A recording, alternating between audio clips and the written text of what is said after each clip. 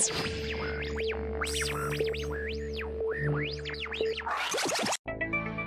right, this is John Brabbs from RunMichigan.com talking to Abby Jackson, who just won the 800 meter out here at the Rising League Championships. How'd it feel? It feels great. You know, last year I didn't make it to the finals for both indoor and outdoor, and then I fell just short of first in indoor championships, so I was hungry for it this year and I wanted it.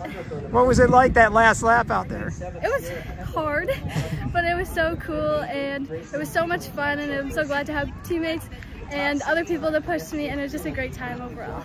Yeah, it was neat to see you guys had 4 out there in the finals. Yeah, I was so happy to be there with my teammates. It makes it that much more fun.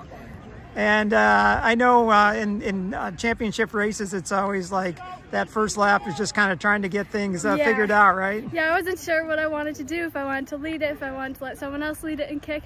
But I always feel comfortable when I lead, and I don't feel as much pain when I know I'm in control. So that was kind of my plan from the gun. All right, well, congratulations on your win out here.